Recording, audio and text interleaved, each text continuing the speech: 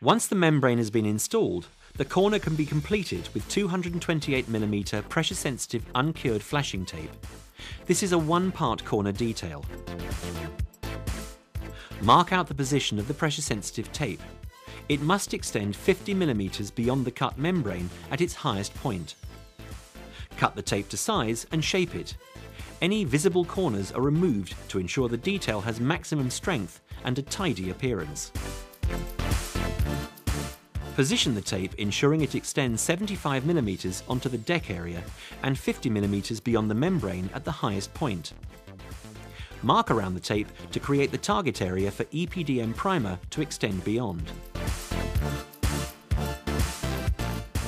On dusted membranes, primer must be applied with a scrubbing pad. If the membrane is factory pre-cleaned, a brush may be used. Scrub primer into the surface, ensuring it is applied to the entire target area, including the substrate, whether this is brickwork, blockwork, plastic, or virtually any surface encountered. Remove any pools of primer to create a thin, even coat. Ensure hands are clean and dry before moving on to the next stage. Touch test the primer to ensure it is thoroughly dry and flashed off. It shouldn't leave a fingerprint or transfer to your hand. Remove the cellophane, using it to prevent the tape bonding to the deck whilst working on the upstand, and apply the pressure-sensitive tape. Start at the top, working down the wall.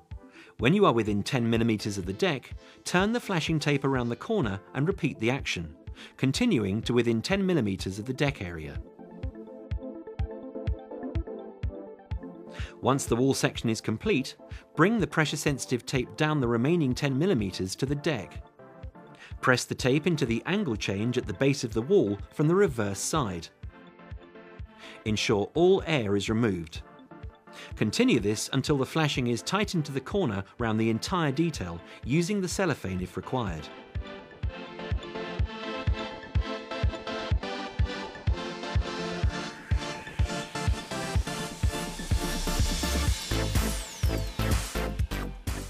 When this is complete, the pressure-sensitive tape can be brought down onto the deck to create the corner detail.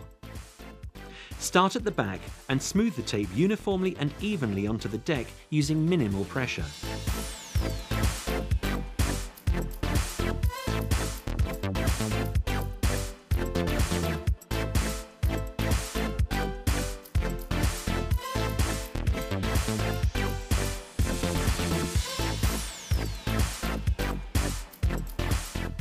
Once the tape has been positioned, ensure it is rolled to activate the pressure-sensitive adhesive.